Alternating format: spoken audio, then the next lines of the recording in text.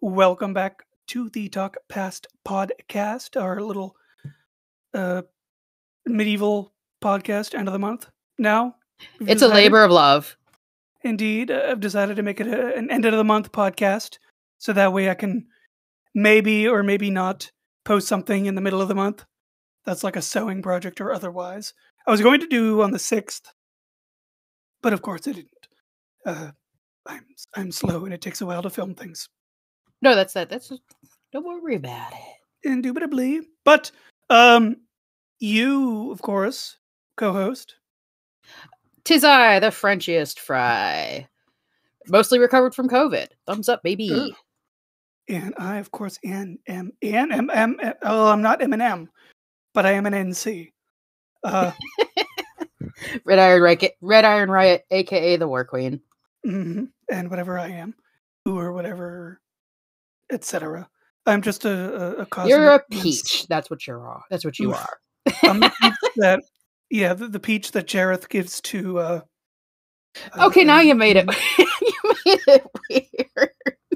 Just now. So now, what I need you to do is I need you to take a still of that scene and paste your face over the peach. I will do you one better, and I will cosplay Jareth.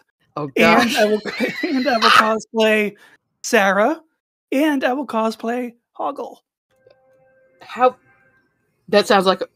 Anyways, before you just absolutely steamroll me with your shenanigans, we are talking today about Jibaro from the third season of Love, Death, and Robots. Which indeed, I want to say this just off the bat. I was really excited to be able to talk about Love, Death, and Robots because there's a bunch of stuff that's real fun, and it's all sci-fi. It's all future, mostly horror, paranormal. But then I saw Jibaro, which I hope I'm saying that right. Jibaro. Jibaro. Because it takes place in Puerto Rico during the time of course, Columbus. If not, we'll discuss it, of course, but it might be the conquistadors of Columbus. Christopher, of course.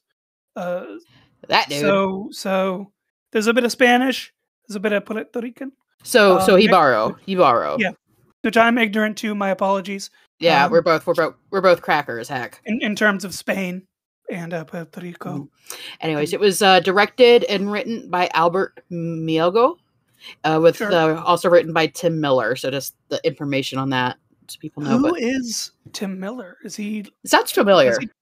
It does. I don't know if I should like him or hate him. Just let's see what the IMDb says. I should have looked at. Yes. He was a director for Deadpool, director for Terminator Dark Fate. Okay, then I don't like him. Executive producer on Sonic the Hedgehog and Sonic the Hedgehog 2, which I might not be a Sonic the Hedgehog fan, but it seems to be doing it. My friends who enjoy Sonic have loved it, and I got to give that to it at least. He's an executive producer. Does it explicitly say he's the writer? No, but I mean, still, if you're involved in it, let's see. Oh yeah, people are creators of projects and they give themselves executive producer credits, but they have more involvement than just executively producing. True, but he also directed Deadpool, so that's also. Yeah, I'm looking at his list of films, and I do not like him. Well, not one bit. But I do like what we are discussing. Jibaro. He gets a thumbs up on that at least. Yeah. So, I guess, do you mind if I start? Just by all means. So Jibaro is, and this is from the IMDb, just so people this is what it is down at its core. Mm-hmm. That's what it's on the box. What's on the tin? A deaf knight and a siren of myth become entwined in a deadly dance. A fatal attraction infused with blood, death, and treasure. And it's just, Yeah, as I watched it, and I only watched it once, but because they're only 15 minutes. I wrote things down, and then I did 2 days worth of research, and I feel like even that is still not enough research with all of the content in Jibaro. So But can I just ask, like right off the bat, before yeah. you try and do the playthrough of it, what was your first opinion of Jibaro? I'm happy that it was short. First and foremost, I know that's a weird thing to like. I'm kind of done with the age of long movies. Like I love Lord of the Rings, but I just can't. I Well, can't get there's through 3 hours anymore. I just watched yeah. Jurassic World Dominion, and that was hot garbage. And that movie was 2 hours long, and I'm like, oh. So something that's very simple, 20 minutes to 15, like the Obi-Wan series, is just like 30 minutes. You know what? I'm okay with that. But But but yeah, no, there's not a lot of in like longer form stuff that's really been enjoyable lately. yeah, but a little bit more on point of probably what you're asking. Um, I like the detail of the animation. I don't know if it's the same person working on these same shorts with that particular animation, because you see various different episodes that have almost realistic, like Unreal Engine 5 use of That's CGI.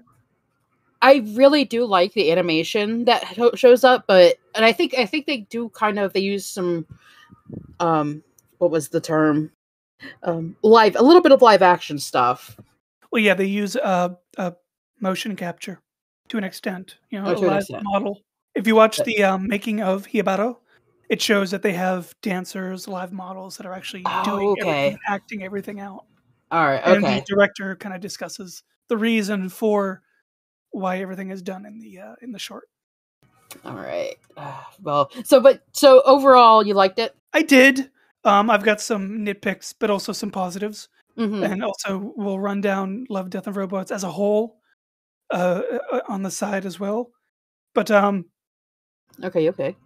let's see what it was your immediate reaction of things that you You liked. know, honestly, the first I want to say the first bit of Yibaro, where it's like the forest shot, and all of a sudden these like the color of the horses as they galloped into the frame and the shiny bits, and I just like Mhm. that introduction to this. I just loved it. And what I like I say, I really want to talk about it because like it's just something medieval. It's just something I enjoy. Actually, Ooh. I know this is actually outside the realm of medieval. It's Well, Renaissance, Renaissance, but 16th, but 17th still century, but still relevant. still relevant.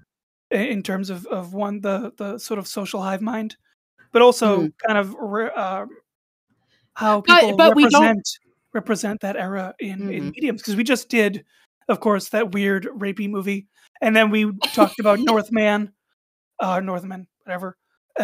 So and then this thing, which we'll divulge a little bit on the sort of history and what's good, what's not. But I'm with you on the forest thing. If you watch it, it's very short, but a making of. Uh, I don't know if it's I think it's director, but he went into a forest and secluded himself and just listened to the Oh forest man. and looked and saw the world and took pictures and video and sound, and it's exactly what you see in the short. Not his journey, but the way you would see it if you were there. Like the night vision scene when she's coming up to, Mhm. which is also the character's name, Hibaro. Um, that's almost just an exact shot of his night vision when he was camping. It's incredible. Wild. But okay, so it's one of that scene itself, that starting scene, and just the fact that those horses are just so pretty. The, the the barding, the colors, this weird little jangly thing they've got going on, which I don't think that is actually a thing, but Jingly thing. as not just the jangle of the armor and the barding, it sounded like the barding of the horses had a lot of extra metal bits on them to make noise, Okay. and I really enjoyed how that metal sound, that metal of of coins hitting together, of Hmm. jangling armor, really, what's the word I'm looking for? Contrasted the nature sounds really Yeah, like interesting, and I crotal bells. oh, Um, the but bells you I put on the side of a horse so people know that you're coming. mhm. Which I don't know if that's the thing. Would they still have been using that in the 16th, 17th century? I mean, we still use it today, but I'm not 100% in terms of the Spanish conquistadors in Puerto Rico. We should But do an episode on that. That would be neat. I don't think that's yeah, something a lot of people talk about. one thing I want to kind of compare, because there's a comparison from a show that I love. Obviously, we have Which show is that? Buffy, but we have the dichotomy of the noise. The forest is just filled with noise. The people, it's just noisy. It's just in a barrage of just volume. And obviously, he's a deaf character, so we're going to have that sort of black and white dichotomy of noise, and then that too. Interpretation of what a deaf person would quote unquote hear. That switch back and forth on top of the already man-made versus nature sounds, chef's kiss. Yeah, is very reminiscent to me of the episode "The Body" from Buffy the Vampire Slayer. That is the episode. It's been around for so long, so I'm just going to say where Buffy's mother dies. Ooh, and wild. There's so much noise. There's so much action going on around Buffy that when she discovers her mother's body, ooh, there's no music. Everything falls silent. It's almost like the show itself is dead. Ooh. I never know why I never got into Buffy. It sounds like should. It was right up my alley. You should. I mean, I did an episode with Katie, but that kind of tangented it off. I'd love to talk Buffy again, but anywho, so it kind of had that dichotomy, and Buffy's interacting with the real world. Do you get that almost excruciatingly painful noise just beating down on her? The sound of people enjoying life outside, the sound of the ambulance and doctors and all that stuff coming, all while there's no music in the show. Buffy herself is just that sounds intense. Silent.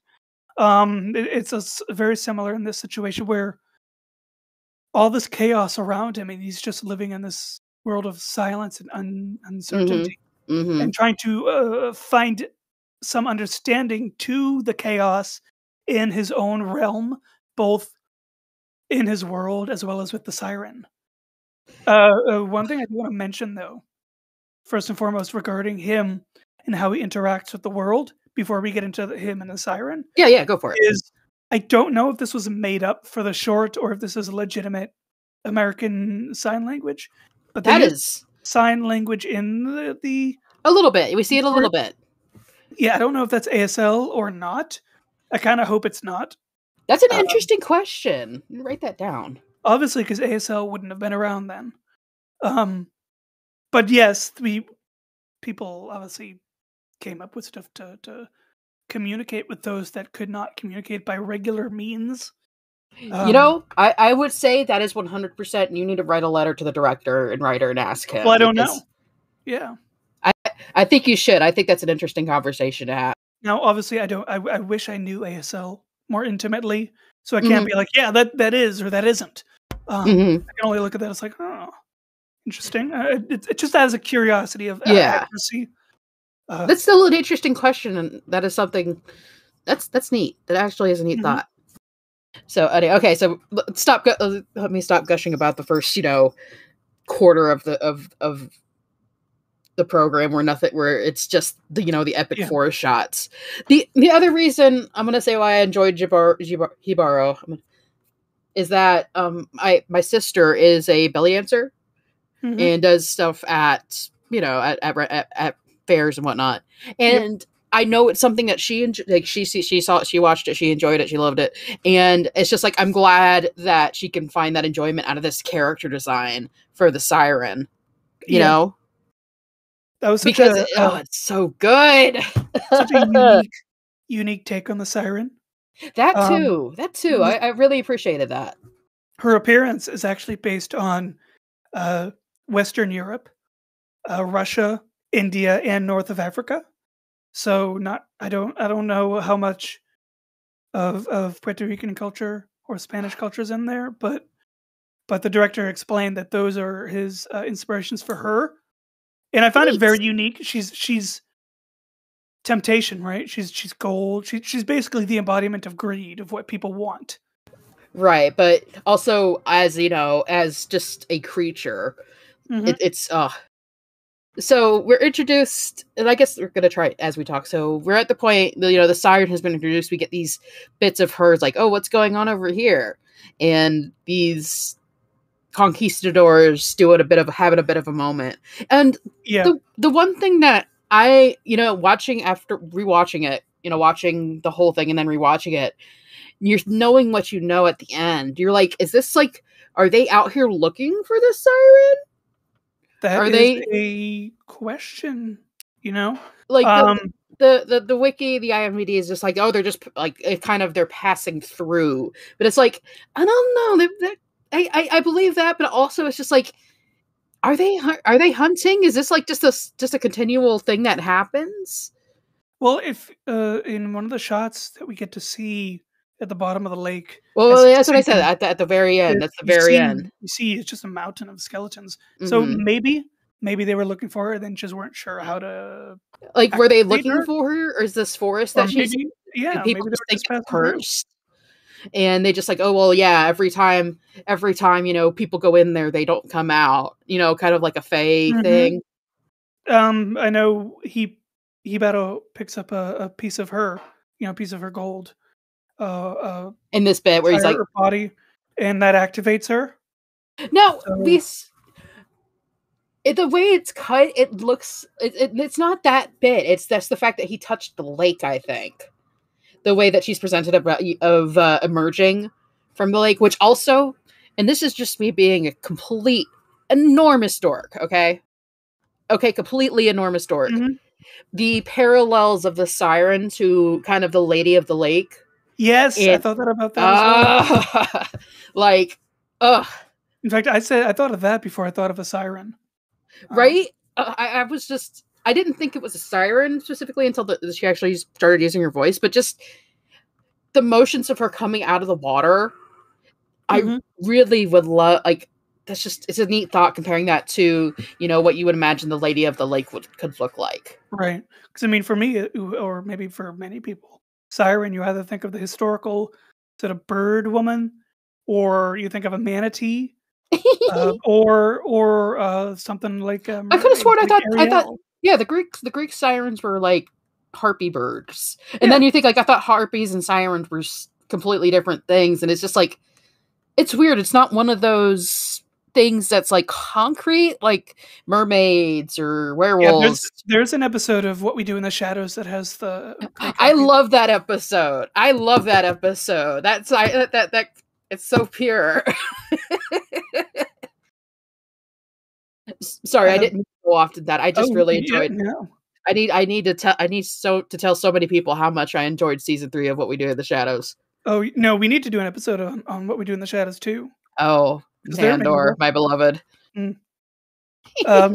So yeah, however, Hibaro takes place in about, I'm not 100%, but roughly I think like 15th to 17th century. I'd say Um, that the Morions and the armor, it was very fluty yep, gothic kind of armor, and yep. wasn't that just like, I there was some points, yeah, where it's like, okay, it's the CG and what's going on, but still, isn't that fun armor to see? It is. I saw the real thing up here at a museum.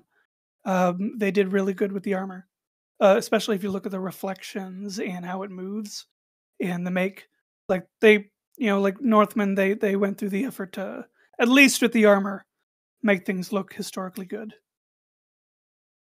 I need to see if there's an Osprey book about the conquistadors, just so I can see some good illustrations. Ah, Um, in fact, in terms of time frame, well, obviously actually, it's we good. don't see them use firearms, so that should actually give us a pretty good idea where to look for the time frame, doesn't it? Well, since it's based in Puerto Rico, since they are conquistadors, Christopher Columbus came to Puerto Rico specifically in late 15th century. Two middle fingers for Christopher Columbus, of course. But Holla holla. after he left, they didn't really bother Puerto Rico very much. They kind of like, I don't know, maybe got taxes from them or something, or Kind of like every now Ohio, and where it's just then, like, kind of it like, exists. It existed. It's there. yeah, every now and then they'd be like, "Oh, that exists. Let's mess them up a bit." But so I'm kind of on the idea that maybe this is one of Columbus's groups. I can't say there. Obviously, nobody in the short is a good guy. There Of are no course. Oh protagonists. no, that's part of They're why I all love it. Oh, yeah. Obviously, Hibaro is his goal is greed. well, so He tries, it's and the siren's a monster. well, okay. So part of why I enjoyed Jibaro overall is this balance it kind of gives you until that one pivotal moment.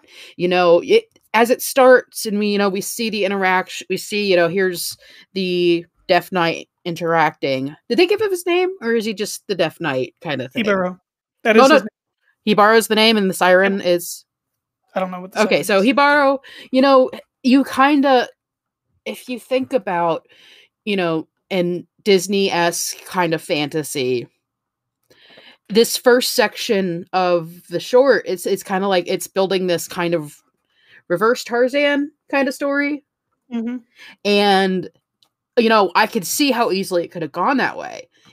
Because part of the thing about between Hibar and the siren, this is probably the first time the siren has actually seen a person that is not freaking out and drowning themselves from her voice. And I like watching her understand that, and be quizzical over that. Right. It builds up this, like, it could be this beautiful, beautiful little love story. It could be. But it's not. No. Obviously she has an intrigue with him, but she's also made of jewels. She's literally made of the stuff. So we notice when they kiss that she's oh nope, you can't do that. Literally cutting into him intentionally or not. But one thing I do want to talk about for Hibaro is his face, his look. Mm-hmm. So he's covered in tattoos, which I know is a thing around the world. I don't know if the Vikings did, but lots of cultures have facial tattoos and tattoos everywhere, even if it's not on the face. But I don't know if the conquistadors did. I don't know what the tattoo culture in Spain was at the time. So I'm like, I'm going to give that a slide because I don't know. It's not really my time frame of interest. Mm-hmm. However, and again, ignorance, but he definitely looks like he has a super modern beard, like facial hair and eyebrows and stuff. And I'm like, I get that. I mean, but also, like, I don't think the nose rings a bit. Yeah. But Siren, I'll give a pass because she's a monster. She's kind of but is it like the design of that? It's just, and especially as we see it play out in the end of the sequence where she's been stripped and she only has like one of these little dangly bits left. Oh, talk about costume design, baby. Yeah, it's a very interesting setup for her. I loved her design. I loved all the designs, but yeah. So I don't know. He kind of looks, to me, he looks super modern, but that's also my ignorance in not knowing the culture of Spain at the time of the conquistadors, at the time of the late 15th century. I don't know. I don't know what your thoughts on that are. I think that's just it feels like it should be a history that more people are interested in, considering our country, the country's cultural makeup. But so yeah, I feel like, I mean, why don't we know for sure that we should know that? Also, it could like it's like a little bit hipstery, and I get it. I wouldn't say hipster. I'd say modern. I think it feels like the only thing that's missing is a man bun. Anyway, so we get the sequel. We get to this point where the siren starts actually doing her thing, and this is where that question of, are they here for the siren? Are they just passing through? Kind of like they. Just get off your horse in the middle of the forest to do some weird mumbo jumbo with a priest. Yeah, it's just so, that was so very odd. It was described, I think, officially as them pledging to the priest. Yeah, but it's just. But to what extent? Yeah, it's a bit odd. Especially since it's like you have some sort of, you have a leader type. You have, it's not just a group passing through it. You guys are an organized force doing something. What are you doing? Mm-hmm. Why are you here? Yeah. When you should be at like the village. Yeah, Harassing the natives.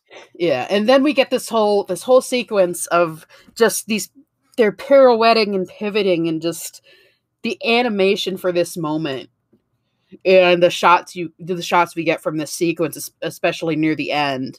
And poor horses always get Yeah, I wrote down twice animated horse death, although they didn't die in the water, fortunately. So I'm pretty sure some did. Maybe. Yeah, but it's just like, and then I wrote down at the end is beating the horse.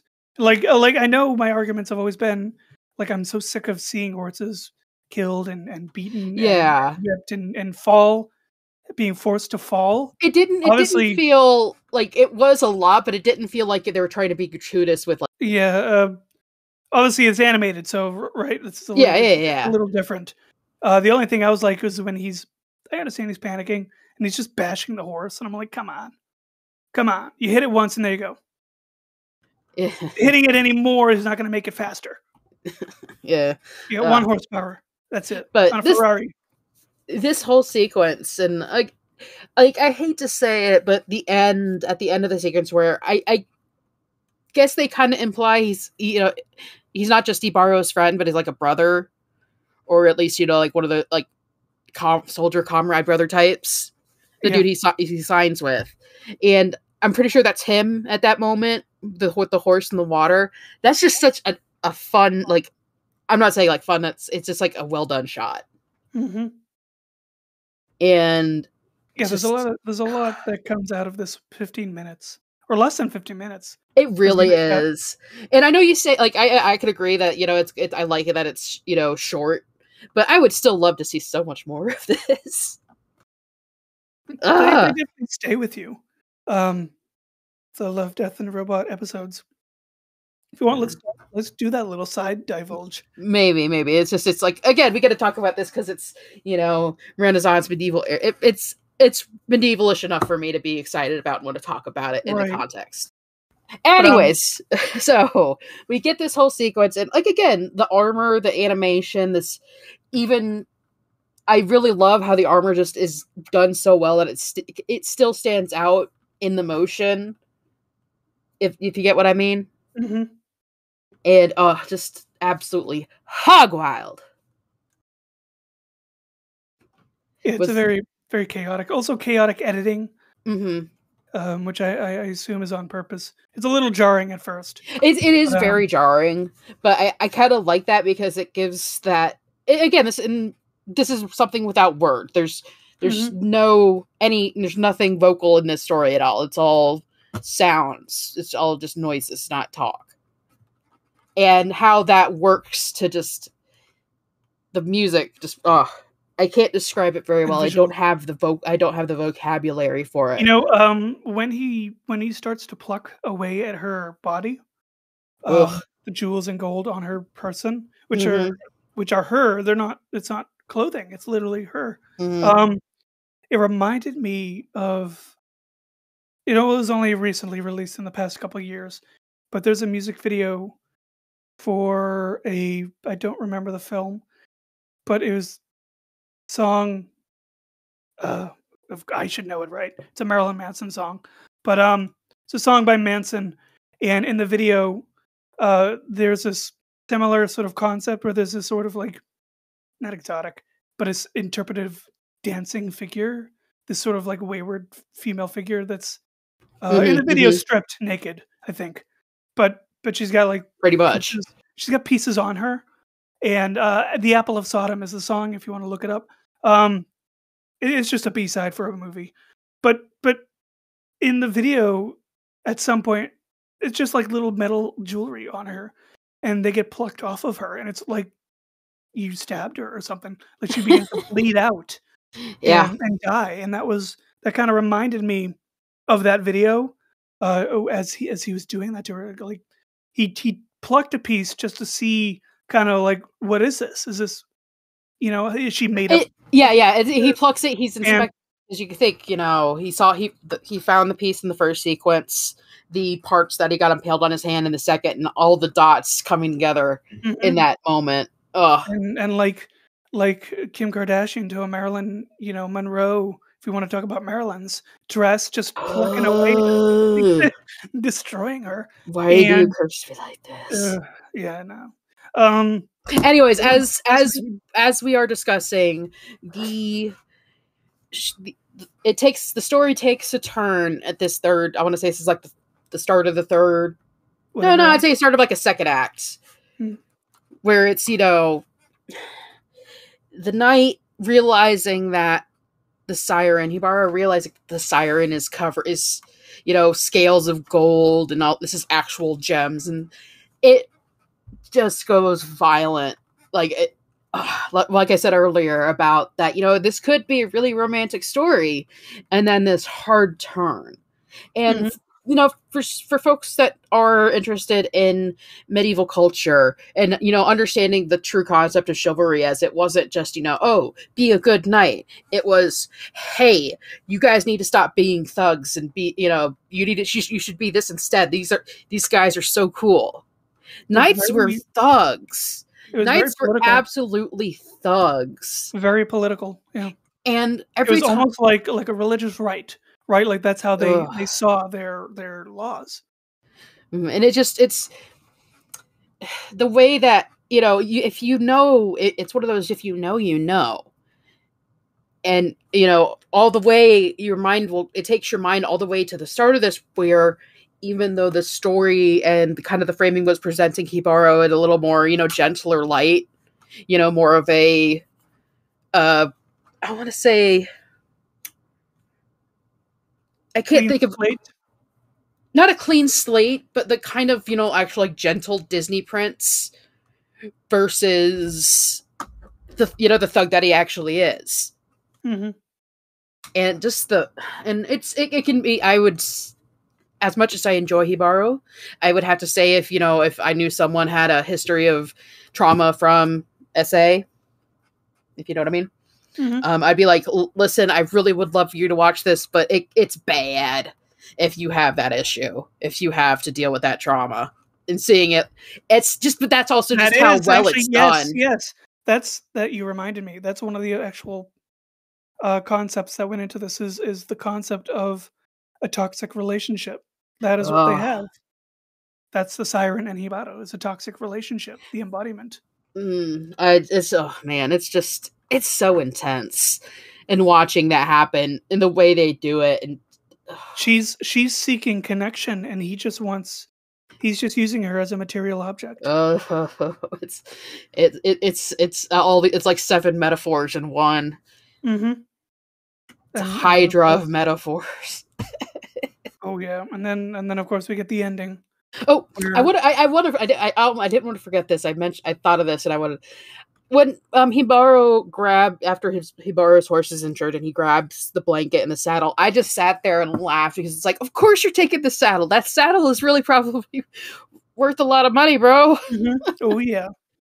And just thinking of the mundane sort of parts of living, and it's just like, yeah, no, that saddle was probably, if not worth a lot in the like gold and embellished, it's like, it's a good quality saddle that you paid for the quality on that. Possibly even custom, Oh yeah. No, do you think I don't know, do you think a deaf person would want a custom saddle? I think any knight would want a custom saddle. Well, that too. That's a weird thought. But then of course you notice when he drinks her blood, which is washing in the river, is her blood grants him the ability to finally hear. Okay, hold on. You're jumping a little bit ahead, because that whole sequence behind, with the river and the water, we can't skip that quite yet. Like, I'm not. I kind of get, and I think this is mostly because I've been rewatching Miyazaki stuff the last couple weeks. It feels like this is a bit of a homage to the end of Princess Mononoke, if you're familiar with it. Yep. Nature has been injured and nature's heckin' pissed. Well, yeah, Like, I mean, she represents the nature that they are intruding in. yeah, and again, the seven metaphors in one. It's not just man versus nature. It's colonialism. It's the I future mean, coming towards the past. Ugh. mhm. There's a Anyways, lot in just that whole less than 15 sequence, minutes. Yeah. just gave me this. Just ooh man, Hmm. And then, of and course, River of Blood. oh yeah, that's And ugh. funny thing, I don't know. Obviously, they're going to interpret it differently, but I've heard, and I don't mean that as a pun, but I've learned that people who do suddenly get the ability to hear again, it is jarring because That you, especially if you've never heard before, yeah. you're, When I you don't just interpret and understand. It's mhm. all just word, well, not It's words. all It's all just just a blur of noise. noise. It's all Yeah, just noise. you. I really like again I loved so much of this sequence where Hibaro, he washes his face, he drinks some of it, whatever, it heals his hearing somehow. And just the realization of what was going on at that moment, I'm like, oh my god, because it's hard, it's impossible to imagine that as someone who's never been, doesn't have hearing issues. And doesn't have the comfort of that happening in like a doctor's office. Yeah. But yeah, when he finally realized, he's freaking out. He's absolutely hog wild again. It's Sorry, but so it's all right. but as he suddenly, the slow realizations you see, and again, this is all conveyed without a narration, without somebody saying something. This is Mhm. all the direction of the motion and the emotion on Hibaro's face. It's all the animation. The animation, Ugh. which is Insert just. the Iron Giant art meme here. Mhm. But And it's wild because he's suddenly realizing, and he's like, we don't. I. It's something that we really can't. We can only imagine at. But you got to consider that Hibaro is apparently a knight of some status to be work to be where he is, and to do that while being deaf. mhm. So this guy, in the few minutes he has this, and he knows that he has this now. Just, and again, how he conveys it through motion and the animation of his face and his emotions. Yeah. It's so good. Mm. It's so good. And then of course our sequence of the rising of the siren. Yeah. Oh, this broke. It's again. It's like as I said earlier. It kind of was building it as a romance. You didn't expect it. You really don't expect it to go. Didn't expect it to go the way that it went. Mhm. Well, And I didn't at the time because that was the first Love, Death, and Robots episode I watched. uh, But then the more you watch, the more it's like everything's a twist ending. yeah. But so there's that, and then because again, we kind of get this interpretation of the siren as not, you know, I want to say, I don't want to say stupid, but not human intelligence. Naive. Naive, I guess that's the best word for it. Naive. She's never, again, it looks like she's never encountered a person before. And it's kind of like, a dog seeing another dog for the first time. Right. She wants to understand. Yeah. But And, there's the language barrier, quote unquote. yeah, that too. Like, again, Hibaro might be able to read, is probably able to read, but, and write because of his deaf. And, but, Status. yeah, and his status as well. It's important to think about. But, how else does he communicate? He probably only talked to his quote unquote brother, whoever that person. I'm saying brother. I got brother vibes. Say brother, sure. Where it's like how does he communicate with people? He probably was the only person he could talk to in the whole world. Maybe a few other folks who, who could sign for him, or Mm-hmm. he was able to build a rapport with. Sorry, I kind of. It's just I really enjoyed this. Anyways, okay, Yeah. so Like the he's coming rest, to realization. This the sirens back up, and again, we have another moment of realization after the siren. That sequence of her just like, I'm still alive, but what this is To it. an extent. Like this isn't who I was. Also, when she draws him in, it feels like she's not actually drawing him in. It feels like she's suffering, and that she's actually reacting to her own personal pain rather than trying to drown him. Like she's crying and screaming. I mean, I see that, but tragedy. also the motions, her movement definitely still had that same "I'm dragging you to me" vibe. So I'd have to argue with you on that one. I'd say yes, but also it felt like there was an overtone of it was more pain and suffering than what she was prior to. And the wiki for Love, Death, and Robots says that the siren is reborn after this, and I don't think that's right, and I hope that's not what people are taking away if they come looking to for a. Yeah, I mean, he bashed her in the head with a rock. Yes, might kill a normal person, but he only did it once. And again, you could knock someone out doing that, but she's a monster, so like she walks on water. She's a creature. I say creature less of a monster. Sure. Like she didn't straight up attack the knights, but she wasn't not aggressive. She wasn't aggressive, but she didn't. I can't think of how to put this right. I'm sorry. She did what she knows. Yeah. And it's just. And the way it ends with that, and like I said, going back to here's Jibaro at the bottom of this lake with the rest, and now this siren probably forever thinks that everyone else is like this. I mean, yeah, no, he could have escaped. He could have counted his chickens and went home and been lucky to leave with his life. But instead, because of his greed, he went after her. Well, he didn't go after her. She went after him, right? But she approached him first, and then he did kind of chase her again. He did chase her a little bit when he knew he could have her in reach. He went after her and for the purpose of basically dressing her down. He's stripping her. I think the best word used in this point is flay. It's like it just gives you it just makes you shiver. Yeah. Oh.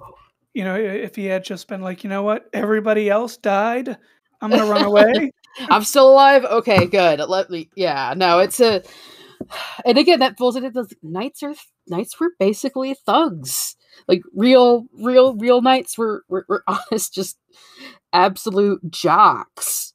Mm-hmm. They were words. They were Matt Damon from The Last Duel. They were just Matt Damon and Adam Driver. They were just and Ben Affleck. You know what? I say that, and did you know that there's a weird old King Arthur cartoon where it's like a football team turns into the Knights of the Round Table? Oof. Sounds like an anime. No, this is like we're talking He-Man 80s vibes cartoon. Oof.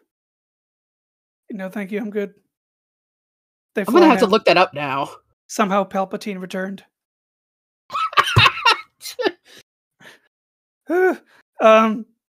So then closing thoughts perhaps on that episode, and then I do want to digress a bit just to kind of round out some thoughts on Love, Death, and Robots. Yeah. But your closing thoughts on Jibaro.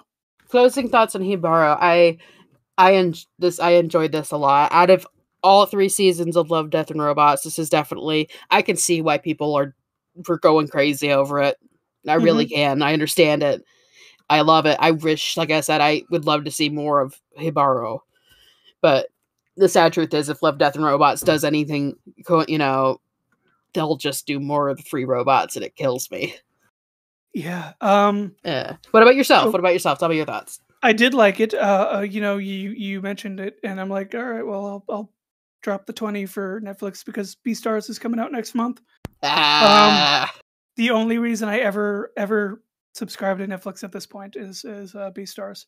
But I liked it, and it made me want to watch more of Love, Death, and Robots. And I was definitely amused, not so much amazed, because I mean the game I'm working on for the channel is the same graphics, Mhm. but So obviously I'm here's one person. But amused with the graphics and how so really here's well done it is. the way I see it. It's I wish there was more, a better thing for Jibaro to be part of, because it would be more, medieval fantasy short form stories. But Yeah, regrettably, Love, Death, and Robot is those short form stories, but it's all sci-fi, most and sci-fi paranormal stuff. maybe when I get back down to FL, we should do that then. Ugh. But Wait, what were we doing? oh, well, speaking of, I actually hung out with Kate today in Salem, as an Neat. aside. But Love, Death, and Robots. So maybe you first, because you're more familiar with it than I am. I obviously binged it in one day. What is your opinion on that show itself? Love, Death, and Robots. It's there. It always seems that short form anthologies like this do well. If not do well, then they just vibe with so many people, they become cult classics. Think of Mm-hmm. like heavy metal, for example. I think it's a great example. If you're, a 90s, for 90s kids like me and you, kind of things like the cartoon show on Cartoon Network. It's, these short form things. It's not all the same, but it's still it's enough of a developed story to be super enjoyable. Yeah. And I can see why Love, Death, and Robots is as good as it is. Mostly. I say mostly. So for me, it's going to be a little bit controversial, and this is definitely a generalism, because it does not apply. It does not apply to every episode, and I do like it. I do like the series, but at first, and maybe it's because of the order of the shows I was watching, it kind of feels like Black Mirror for bootlickers. I mean, definitely has a Black Mirror vibe. Well, so here's what I would say. I would say Black Mirror is Love, Death, and Robots for bootlickers. Black Mirror is very, kind of, oh, the future is awful and everything is awful, etc., etc. While So Love, Death, and Robots is more, we're just having fun with this, yo. We're just having a good time.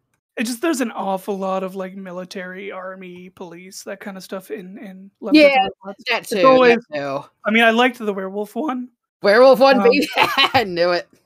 But and I like it obviously now coming to memory. My favorite one was I didn't. By the way, I didn't watch any of the anime ones, and I will not.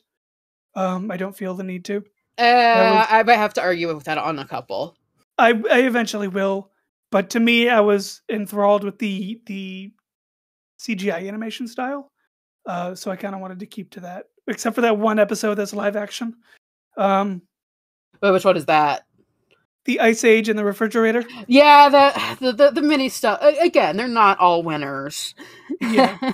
But Love, Death, and Robots, it's fun because it's not, except for the three robots ones, they're not, doom and gloom, finger shaking, moral, heavy thoughts. Oh, I would actually disagree. Well, in a sense that I think there's a lot of subtlety to it. That's part of it. It's subtle. A lot of those heavy themes are very subtly put in there, like the werewolf episode. How they're basically war dogs. That's all they do is they're trained and bred to fight, and then at the end, the loss of his friend, he decides, you know what, F you, I'm going home. Walking away from the Afghan war. Oof. And like again, it's serious, but it's not overbearing serious. It's a series that respects you as a thinking individual. Yeah, I also like the rat episode. That's the episode I wanted to see more of. Yeah. Oh no, I see it. The rat, the one that befriends the old dude. Yeah. Oh no, I see that. That's such a Fievel kind of thing. But again, the thing is too, it's fun. Mhm. And I like it's that fun vibe with the futuristic overtones. Yeah, And like, of course, kind of like Star Wars Visions, which except is good. anime, except good. Yeah. Well, I mean, I liked some of them. The Star Wars Visions, they were very unique and very interpretive. Hmm. Obviously, Star Wars works well for anime because it's based off of Japanese culture. But back to Love, Death, and Robots. You know, So and I don't know. Do we do? How long are we at? Because we could do a whole nother episode talking about Love, Death, and Robots. I'm not gonna lie. eventually, I'm sure. Because A part 2 / continuation. oh yeah, because I mean, there's so much going on in that series alone. Like, I just Um, it's kind of hard to be like, it's not very medieval though. That's why I was no, happy that I could say, hey, let's talk about Hibaro, because it is something related to what we are talking about here, and I can talk about it. Yeah. even though it's Renaissance, but still relevant to how the interpretation of medieval is kind of starting to take a serious turn. People are starting to actually Hmm. understand it and want it to come across properly. Hmm. As opposed to Jurassic World Dominion. I can only hope we start seeing, like, it's been a trickle. We've had stuff like the Last Duel and the Green Knight. It feels like they're starting to trickle medieval stuff back into the pop culture wheel. And accurately as best as possible. Yeah. Um, Yeah. Oh yeah. Northman's a good example too. That's true. which in Salem, by the way, a little personal aside, they had a Viking store. Oh, neat. The store was the store was just Viking themed. Hmm. You go in there, you get like Viking and Norse culture, and Hmm. yeah, there's some paganry in there, modern paganry. But it was fascinating to see in Salem, Salem, Massachusetts, of course, the set of the old witch trials. A little piece of what we do, wedged in there next to a tarot card shop and a Harry Potter store. Nice. Well, okay, so let's go ahead and kind of wrap it up here. We'll definitely I want to talk more about Love, Death, and Robots, even if we don't do episodes about it. Oh yeah, But Eddie, what's coming up next on the docket for you? indeed. So of course I did mention that I'm going to try and keep the podcast episodes as a last Monday of the month episode because I don't want to just be doing the podcast. Mm-hmm, mm-hmm. And also kind of put a little more pressure on myself, even though I'm working a full-time job, to Mm-hmm. get something out as a middle of the month because I want to do more I need to get a sewing. camera. I need to figure this out. I will get this figured out and to be able to Oh, contribute more. I may have stuff I could send you, but you could also use phone.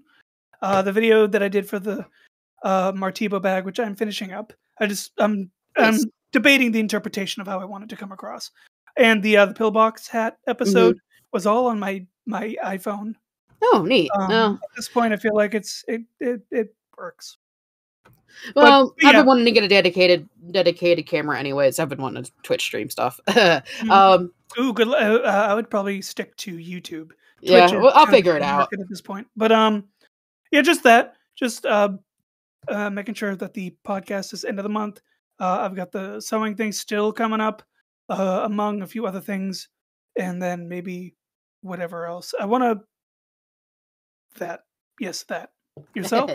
I am going to be at MetroCon in July, and I'm super excited for that. Okay.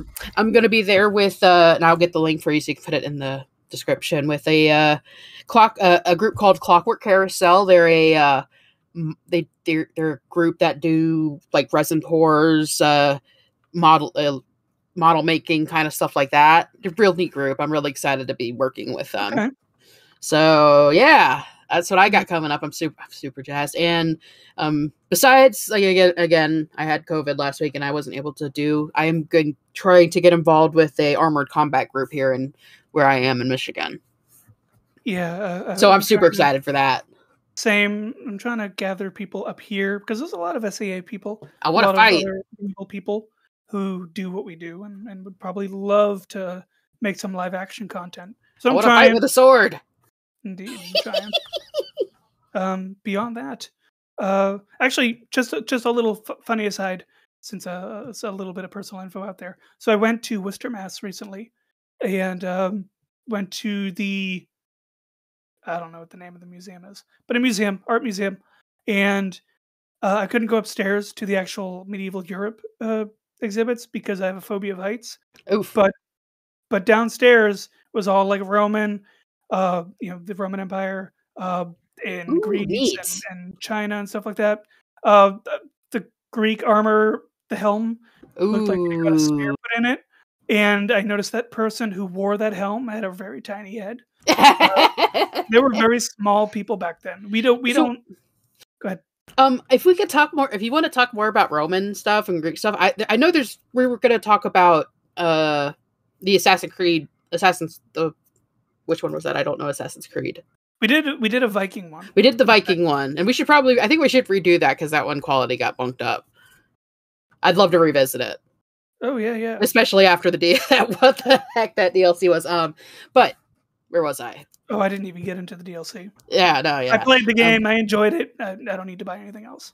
I have lost my train of thought. No worries. Something about the Roman Empire. There's a couple of really fun. I think they're mostly PlayStation 1, PlayStation 2 games of like gladiator games. I'd love to revisit. Our friend, the director of the Sarasota Medieval Fair, Duck Out, with the @ symbol in front, who streams on Twitch, when I watched what he was doing on Twitch, I don't know if he has a regular schedule. If I find out, obviously, when he streams, it shows up on Discord. But he was playing an ancient Greek game from Steam. But it was they're out there. They're out there. Oh man, no, I'd love to. I'll figure something out. I'll put together something for you. Reining in my little aside, downstairs was an actual a Viking sword, a sword from Scandinavia. Weird. Sorry about that. I've been calling family all day, and I thought it was someone calling me back. Not a problem. So I mentioned they had a sword. I think I posted a picture, at least on Facebook, but I'll show you maybe later, or post on the Discord. Post it in the Discord. That's what it's for. It was a very simple Viking sword. The way that they make them. They can be very elaborate, but this one was something that you'd think that we would be able to afford for our festival. And I'm like, I took a lot of pictures of it, and I want to send it to BKS to have them do a replica as my next sword. It's very simple, very simple. But I was like, that's cool. At least I was able to see that one thing. That sounds pretty cool. Yeah. Man. Anyway, yeah, this there's so much great stuff coming up. I'm super excited. Mm-hmm. And then, of course, just real quick, then, of course, we have a Discord. The Ko-fi, or coffee, however you want to pronounce it, is active. However, because I'm stupid, the end titles, the animation that I created, I, for some stupid reason, deleted a while back. So even though it says Patreon, because it was previously a Patreon, that is still the same for the Ko-fi. So if you want to get into the Discord or you just want to help us out, the link is down below. But you can get into our Ko-fi and help us out there, or the Discord, which in the Discord has a lot of resources. There's a lot of us that do the festival as well, and so on and so forth. Yee, thumbs up. Anyways, thanks for joining us today, talking about Jibaro from season 3 of Love, Death, and Robots. You can find it on Netflix. If you haven't watched it, go watch it. Indeed, or torrent it. Yeah, it's worth it. Absolutely. So, other than that, that'll be that for this episode of the Talk Past podcast. I am NC, your typical host. And I am Red Iron Riot, aka the War Queen, your lovable co-host. Hooray!